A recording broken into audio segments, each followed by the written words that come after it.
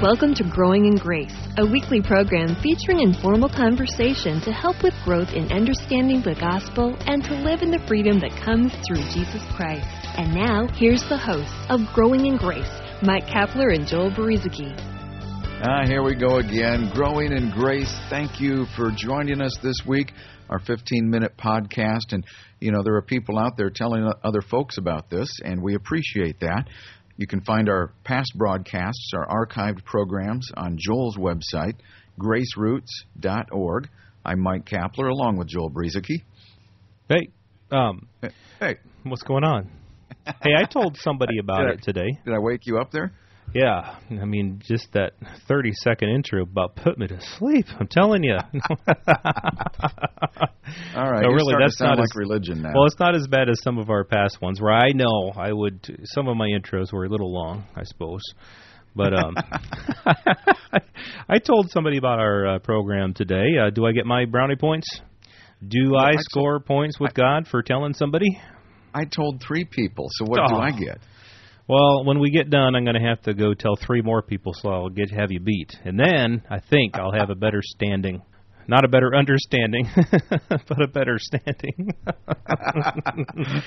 Well, yeah, that does. A good one. This does kind of get into what we're talking about: Jesus versus religion, Jesus versus performance, and religion versus relationship in Jesus. Kind of what we were talking about last week, and how religion, there's kind of a leaven. It works its way into a person's life like leaven does in bread, like yeast does. It kind of, you get a little bit of it, and it works its way in there, and it really destroys the whole thing. You're walking along in freedom in Jesus Christ, and somebody comes along with some religion, with some legalistic bondage, and it works its way in there. And Jesus said to the disciples, beware of the leaven of the Pharisees. Beware of that stuff. The life that we have in Jesus Christ is a life of grace. We're not scoring points with God with anything that we do.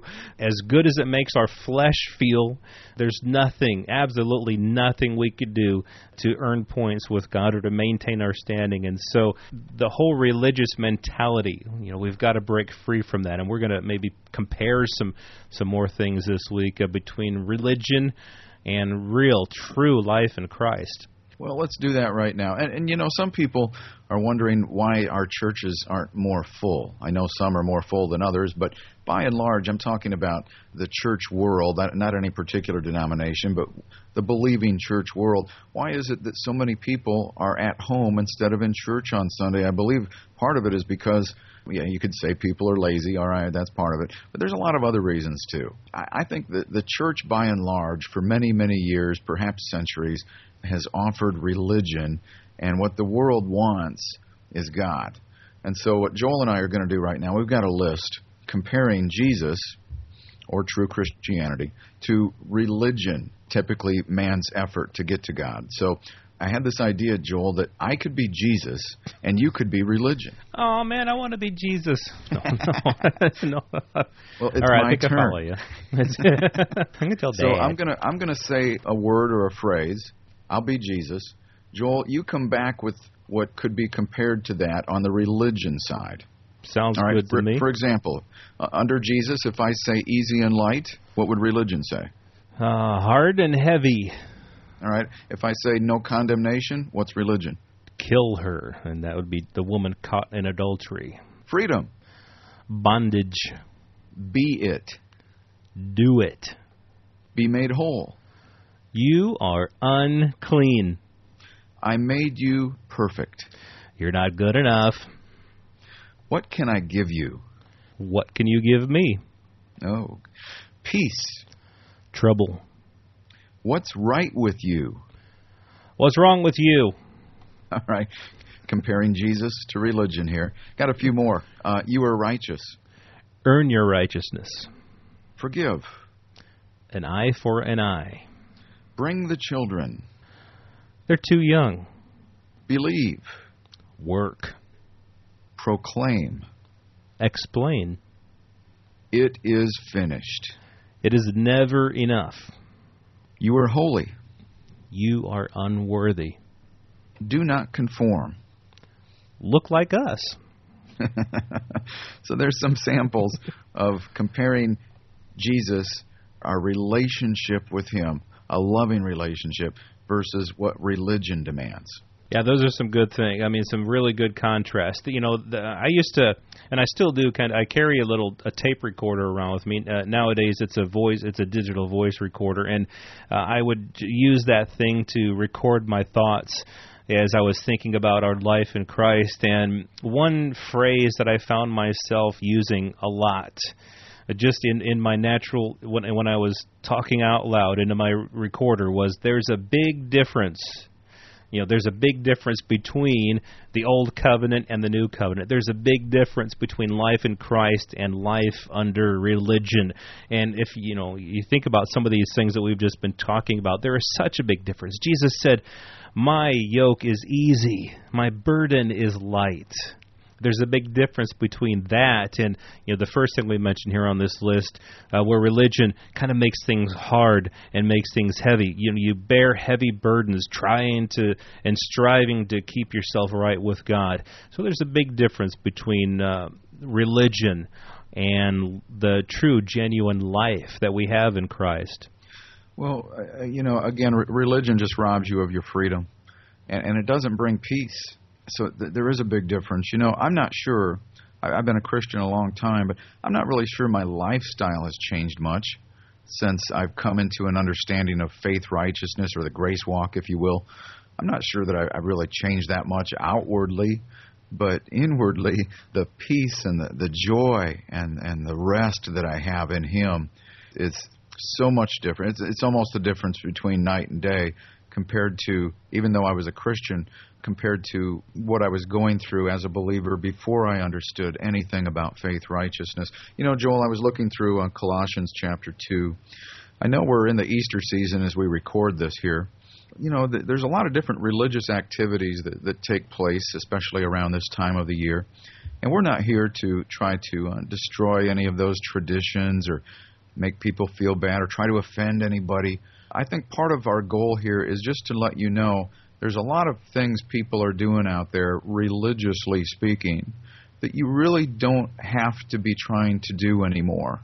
Everything has been given to us through faith in Christ. And Paul was making his point in Colossians. I know we've gone over this chapter before, and I wish we could just go through the whole thing again. But I'm going to pick up in the middle of something here. He just got done telling people that they were completely forgiven and no longer bound to the law. That's part of what he was just talking about. And then he goes on to say, so because of that, because you are now free, let no one judge you in food or in drink or regarding a festival, a new moon, or Sabbaths, which are a shadow of things to come, but the substance is of Christ. Let no one cheat you of your reward, taking delight in false humility and the worship of angels, intruding into those things which he has not seen, vainly puffed up by his fleshly mind. And he goes on, I'm picking up in verse 20 now. Therefore, if you died with Christ from the basic principles of the world, why, as though living in the world, do you subject yourselves to regulations? Do not touch, do not taste, do not handle, which all concern things which perish with the using, according to the commandments and doctrines of men. These things indeed have an appearance of wisdom in self-imposed religion, false humility, and neglect of the body, but are of no value against the indulgence of the flesh. There's so much in there, and that last phrase really has always stuck out to me. All of these things, they look so good. They look like you're really doing so good in your Christian life when you've got the great outward appearance. You're going to church every week. You're reading your Bible every day. And not that these things are bad in and of themselves. You're serving faithfully in your church. You're dressing right. You're listening to the right music, so on and so forth. Again, we're not picking on anyone for doing a certain thing or not doing a certain thing. That's not the point here. The point here is that if we make our life in Christ about all these things have an appearance of wisdom in self-imposed religion and false humility, neglect of the body. But there's one thing about all of this. When we try to make this what life in Christ is about, they have absolutely no value when it comes to the indulgence of the flesh. The substance is really in Jesus Christ himself, the person of Christ living in and through us. And so we can't make it about all these external things. Our external lives, like you were talking, Cap, you say a lot of your lifestyle hasn't really changed on the outside, but on the inside a lot has changed. And that's really what matters, the new creation that you've become in Jesus Christ. And whether or not some of these externals change in our lives, that's not the point. What has been done on the inside of us, sure, it's going to work itself out onto the outside in one way or another, but the point is, let's not judge one another. Let's not get down on ourselves or on other people concerning all these external things. But what really matters is who we are in Christ and what God has made us to be. Yeah, and I should emphasize, if we were grading on the curve here from man's perspective, Joel, what I meant to say, by my lifestyle hasn't changed much. I've been a Christian a long time, so by man's standards, I was living a pretty good life. And we know that that's not how we're judged. I'm just saying that I didn't change much outwardly from, the things I was doing because I was already, quote unquote, living the Christian life, so to speak. Of course, now I understand that it's Christ living through me. And that's the difference. Now, there was a time where I even felt that not reading my Bible for a day was a sin.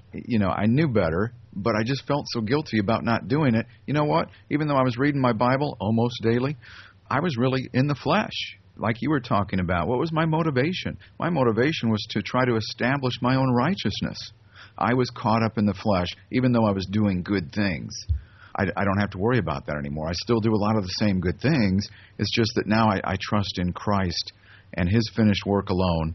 If I ask the Lord for anything, it's for me to be sensitive to his Spirit who lives within me and to allow him to move through me in ways that he wants to. Yeah, that's totally the difference between Jesus and religion. Religion will say, here's a set of things that you need to do every day or every week or whatever to maintain your standing with God, to keep yourself right with God, to keep him pleased with you, and so on and so forth. That's religion, and it's going to manifest itself in lots of different ways, as we've been talking about. Whereas life in Christ, a pure, genuine relationship with the Lord Jesus Christ, which God has restored to us. He's given us his Son, Jesus Christ, in whom there is life, and he's placed us in the life that is in Jesus Christ. And that life is lived not from a list, not from a bunch of external things that we're trying to follow, but it's lived from a simple trust in the life of Christ and God's grace that works in us abundantly, more than what we could ever imagine.